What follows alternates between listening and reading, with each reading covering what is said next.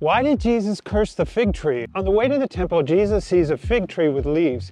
He goes to it expecting to find fruit for breakfast, but when he gets there, there's nothing. So he curses the tree and immediately it withered. Why did he do that? Well, Jesus is acting out a parable. In the Old Testament, a fig tree was a symbol of Israel, and a fig tree with leaves was supposed to have fruit. Now, the temple was a beautiful building and there were many people, but Jesus didn't find any fruit there. And so the destruction of the fig tree is symbolic of the coming destruction of the temple.